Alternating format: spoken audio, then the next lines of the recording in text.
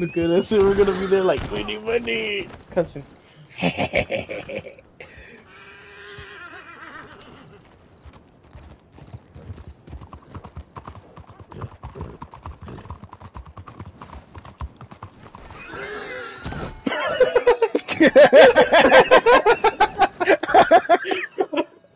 That's one way to start it. Hey, look at how cool I am. Thank you for agreeing to meet with me. Perhaps you have already guessed what I wish to discuss. Wait, did you ever see the trailers? Mean anything to you? Yes. Okay. Huh. For some time now, the organization that I represent has been using a unique system of exchange for our more sensitive business dealings. This we call capitale. Private bonds with their value guaranteed by the reputation and considerable resources of my subtitles employer. on? It's a more civilized way of doing things.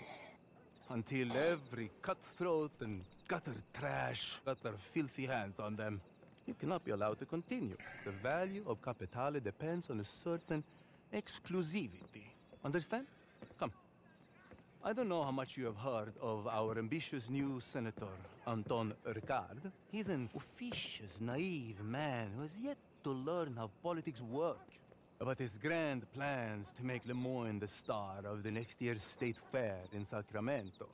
He has also been making life very difficult for us. Come on. Excuse me for a moment. Forgive me, Signor. I thought we'd be meeting alone. Who is this? He was just arrested by one of my men in the old quarter. I thought you might be interested to see what they found in his possession. How did you come by this? You stole it, yes? No. Please, Senor Martelli. Do not speak my name, porco. I found it. I swear to you, I did. On your knees. I did. I found it. I did. On your knees. I swear to you. No, please. Where did you steal it?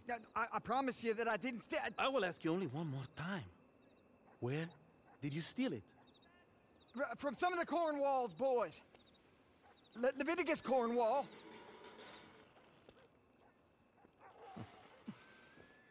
Thank you, Chief. I trust this man will face the full penalty of the law. Most assuredly, Signor. Good. Proceed. Was there, anything else? No, I think that was enough, don't you? Yes, sir. So, to my proposition. Jesus. You will find builds like that one as far from here as New Austin, if you know where to look. I need every piece of capitale taken out of circulation and returned to me. I warn you, some of this work will require a strong constitution. In return, I will reward you with a unique business opportunity involving our friend, Senator Ricard. But that is for later. I wish to see the quality of your work before I reveal my hand. I'm sure you understand. Now, it is best we do not meet again. All further communication will be through my intermediaries. Some of them are friends of yours already. I believe Mr. Foreman, Mr. Langton.